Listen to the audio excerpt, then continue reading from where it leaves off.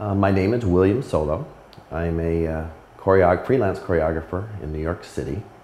I started dancing in high school and took dance classes all through college, but I came to dance really mainly through theater.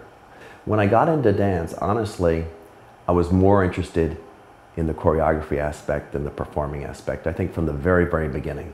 But I knew I wanted to get to a certain level of dancing that I could work with John Butler, Anthony Tudor, these choreographers that I admired. And so for the first 15 years of my dance career, I was able to work with these choreographers, with Alvin Ailey, people who I admired in both ballet and modern. For me, the process of choreography is different than many other choreographers. I think each person brings to it their own methods. For me, it begins with an idea, even before the music. I've done ballets to no music, so it doesn't have to have music, but for me, I like the process where I'm creating, I don't create an actual step before I walk into the studio. So I never choreograph it on me. I choreograph it on the dancers that I have in front of me, because each of those dancers, they're like paints to a painter. And you can have greens, and you can have reds, and you can have blues. And I don't know who I have until I walk into that studio. And so if I have a lot of blues, I'm going to create a very different type of work for that particular group of dancers. Because to have something created on you as a dancer, for me, that was the most fun. Because it's mine now, because the choreographer gave it to me, so it becomes me. And it's different when you're learning somebody else's part. And so it doesn't fit you like that glove that I want it to fit like. Jerry Robbins always used to say, you want to make it look like the dance is happening at that moment. I did not actually choose to choreograph Appalachian Spring.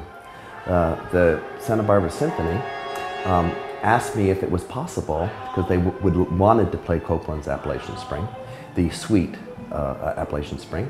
And I was a little nervous at first because it's so closely associated with Martha Graham's classic version, which is brilliant.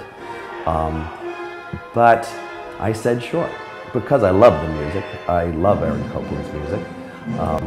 And so I said, okay, I'm going to do something to that music, but I also want to pay tribute to Martha Graham, to Agnes de Mille, to Jose Lim, the people, the early modern choreographers who work with Tudor, and also in the ballet world with, Billy the Kid, with Eugene Loring, and all those wonderful, wonderful ballets that Copland wrote music for.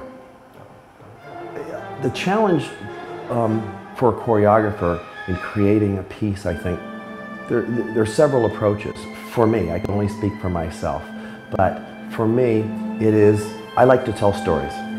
And for me, the people aren't just objects I'm moving around on stage. They are individuals with feelings and emotions.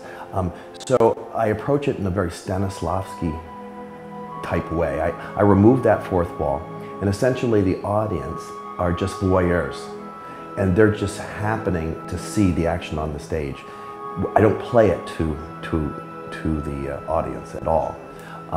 And so I spend about half the time with the acting when I'm working with dancers. And I think in today's world, we don't use that technology enough, or people are not aware of it enough. And this is especially true also of the dancers today, that they have the ability to watch this most incredible artists today, watch variations, watch the way they dance. And it allows them to learn, to grow. And I think when we harness that understanding of what technology can do for us, I think it will just allow us to grow artistically in ways that we never thought were possible even 20 years ago.